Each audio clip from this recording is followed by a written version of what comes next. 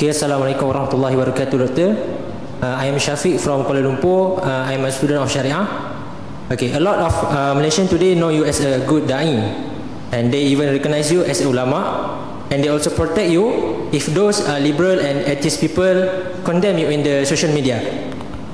However, some of them say you only can be referenced about the comparative religion, but if you talk about the Aqidah, they say don't listen to you. Can you comment about this issue, Doctor? Thank you, that's a question that I am specialized in comparative religion, but if I speak on Aqidah, don't listen. Anyone speaks.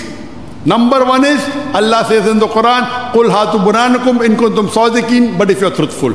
Produce your proof if you are truthful. Anyone, he may be illiterate, correct?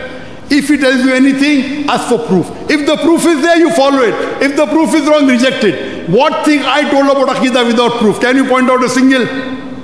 Can you point out a single thing which I spoke without proof?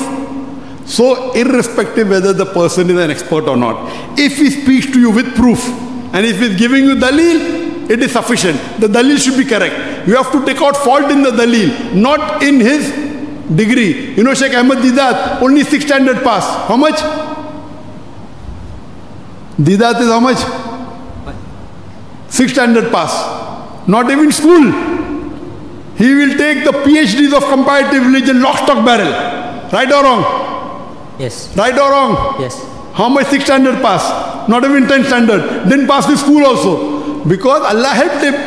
Correct? So the problem is the dalil he gives is carries weight. So the problem is that anyone who speaks, you have to see, is he speaking on the basis of Quran and Sunnah or not?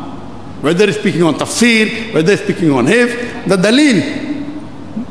There is no dalil required. What you have to see that the thing is, that's why I tell my son, studying university is good.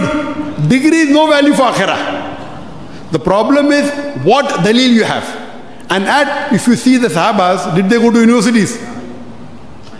They sat with the Prophet. They sat with each other.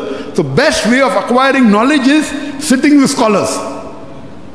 Sitting with scholars is one of the best ways, and reading the books is the best way. University is good. It gives you a way, okay, that you have studied something. But the main test is how you sit and how can you reproduce. That's important. Anyone says, ask him, even if a person of PhD, if he misquotes the Quran, will you follow him? No.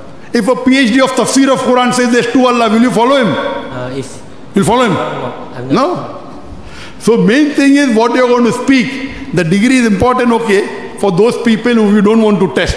Correct? Degree means, okay, he has done. He has a, but main thing is whether the person is speaking the haqq or not, he has dalil or not. Dalil is the main thing.